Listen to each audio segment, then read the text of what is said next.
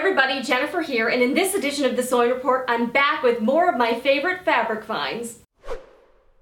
We're starting off with a fat quarter bundle, probably one of my favorite all-time fabric lines. This is Shimmer 2. Yes, there is also a Shimmer 1, and it's by Jennifer Sampou for Robert Kaufman Fabrics. This is just a beautiful collection. It's very gender neutral, very sophisticated and elegant, and it's got lots of metallics and pearl sheens. And the color palette ranges from like creams to blacks, but it also has some beautiful grays, browns, mustard, and blues.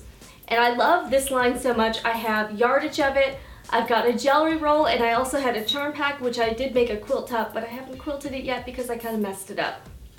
Obviously, I'm a little bit obsessed with it, and you can actually get this and most of the fabrics that I'm going to be showing you on fabric.com. I don't exclusively shop at fabric.com, but that's definitely one of my main haunts to get fabric. And obviously, I have more fabric than time to sew with all of this fabric. I don't know why I keep buying more, but it's happening. Next, I've got several prints from Carolyn Friedlander's Carkai collection for Robert Kaufman.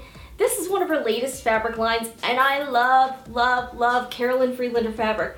Her designs are so cutting edge and so modern, but also very like gender neutral and cool. So sophisticated. I'm in love with everything she does. So in this line though, I wasn't such a fan of some of the color schemes. So when that happens in a fabric collection, instead of buying a fat quarter bundle like I did with Shimmer 2, I tend to pick and choose the colors and styles that I like. So I like her bold colors. That's sort of what she's known for. She loves color. So I've already cut up this print. This is sort of like a, I'm gonna call it varsity blue. And it sort of looks very geographic in the print. It sort of looks like a map. So I've already used some of this for my retro plaid quilt, but I've got plenty of left for another project. I also have, oh, and these are all full yard cuts. When I like a fabric, I tend to get at least a yard, sometimes two. So I got this next print. This is the same as the blue, but it's just in sort of this really cool emerald or Kelly green. Then this print, I just thought it was a cool, like I love the colors. It's sort of like a purpley pink, and then it's got some red and also purple like grid lines through it.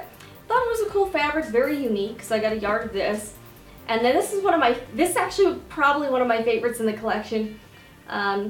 It sort of looks like teeth or something, and it's sort of a lime green, and it also reminds me of like the Kona Bonsai or Kona Wasabi fabrics. But I love the colors, and I think it coordinates very well with many of the Kona solids. So if you're looking for something to mix and match with, I would definitely recommend doing that.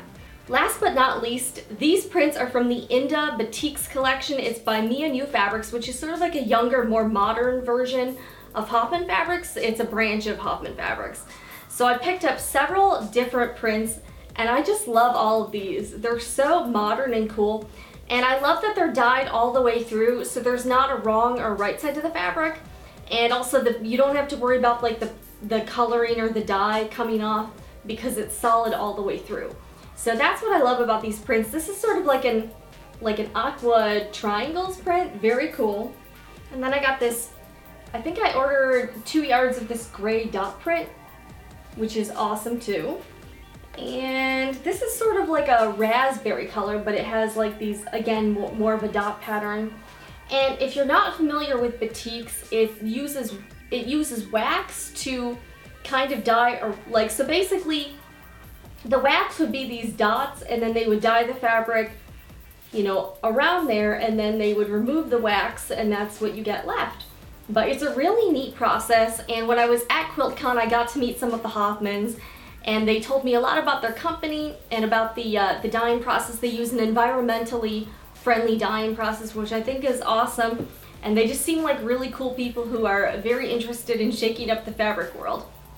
So I also have this Bubblegum pink print, and this again has dots, but they're they're more of a square shape. And I love these prints because they can really go with a lot of different fabrics already owned. This is a teal print, and then I also have these purple dots.